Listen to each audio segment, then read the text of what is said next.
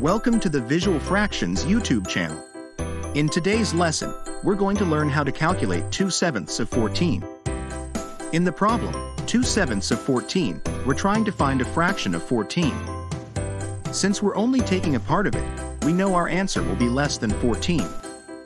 The word of in mathematics typically means to multiply, so we rewrite our problem as multiplication, 2/7 times 14. To simplify the calculation, we first convert our whole number into fraction form, writing 14 as 14 over 1. This transformation makes it easier to work with our numbers as fractions. Now, we proceed to multiply across. First, multiply the numerators. 2 times 14 equals 28. Next, multiply the denominators. 1 times 7 equals 7.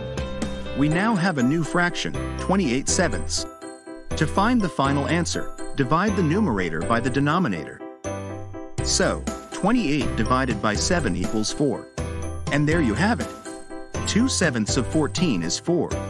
If you found this tutorial helpful, go ahead and smash that like button and don't forget to subscribe to Visual Fractions. Thanks for watching.